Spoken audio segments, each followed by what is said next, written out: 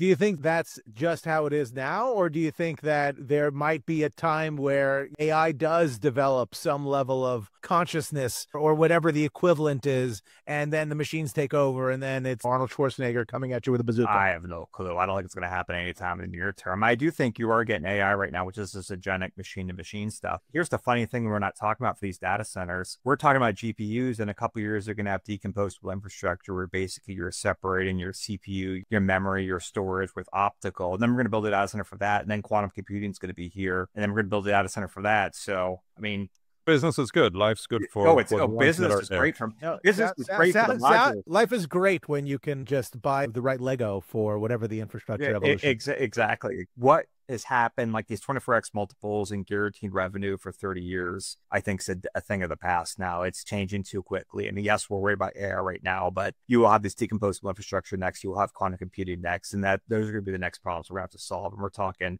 in the next 5 to 6 years.